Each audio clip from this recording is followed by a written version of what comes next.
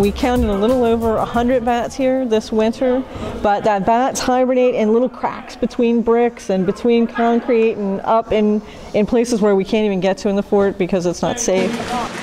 Places like this where there were cracks, where it was open, like in between here. In fact, we have one good picture of what I call the upside down bat because it's upside down in one of these cracks over here. So if we saw 100, there's a lot more than that, probably at least 3 times as many. And it might vary from year to year as well. As a matter of fact, most people are fascinated to find out that the bats consider Fort Delaware to be a cave. So it's really the only hibernacula in Delaware, and people don't realize that. A hibernacula is a place where a bat is going to hibernate, and often these hibernacula will be a place where the bats cluster and hibernate together, which is why this disease has spread so rapidly between bats. The hibernating bats that come to Fort Delaware, we think they come in between September to November and stay through the winter and emerge in March, April, May. Disease that's caused by a fungus called, that's new to science, called Geomyces destructans. The fungus grows on the bats when in cold temperatures, and so it really only grows and thrives in places like caves and mines. And this is the first fort that it's been found in, so forts as well. So places where the temperature is low in the winter and the humidity is high is where it does well, which is also the places bats choose to hibernate. And the fungus actually lives on the bats. It gets in, and unlike most funguses people are used to, like athlete's foot, it's not a topical fungus. It doesn't just grow on the surface, it actually grows into the skin cells. And in doing so, it disrupts the physiological processes of the bat. The bats, it bothers the bats, they wake up, they groom it off, they fly around and use up valuable energy.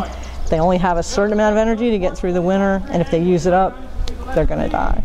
Bats are beneficial in the ecosystem, though some people might feel contrary. Bats are really beneficial because they're a main nighttime predator of flying insects, which a lot of those nighttime flying insects are also crop pests.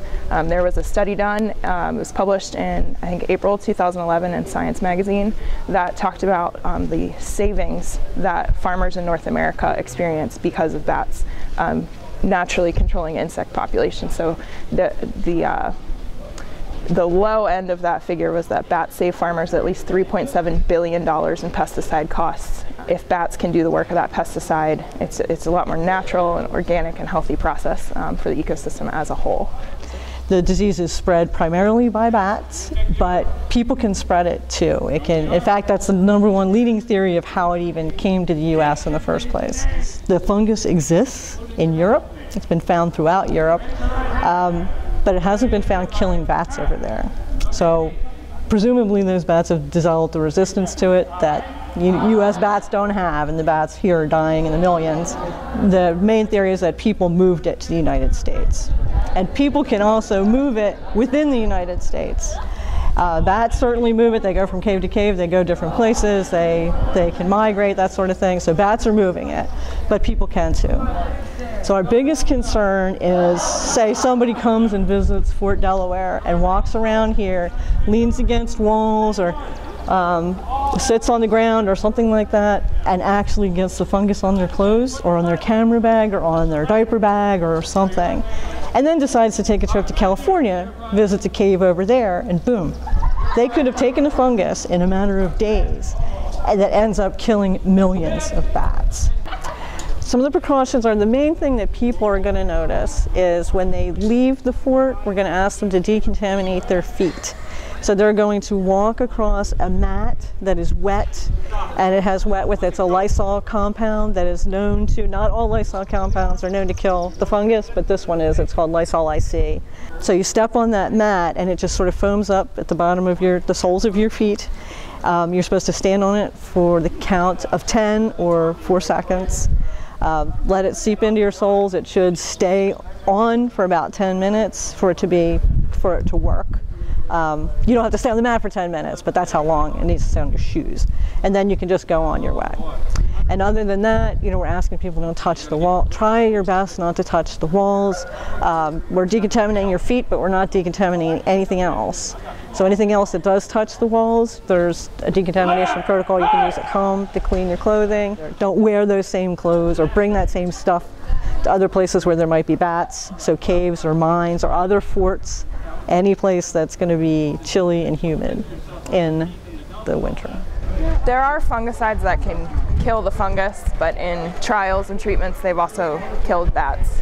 So that there are people looking into biological control options using another fungus species to outcompete the fungus on the bats, but that's still in a lot of research and development. It's been around since 2006.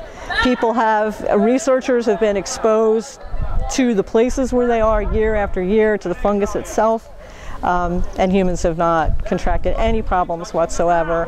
The disease is actually very harmless to people.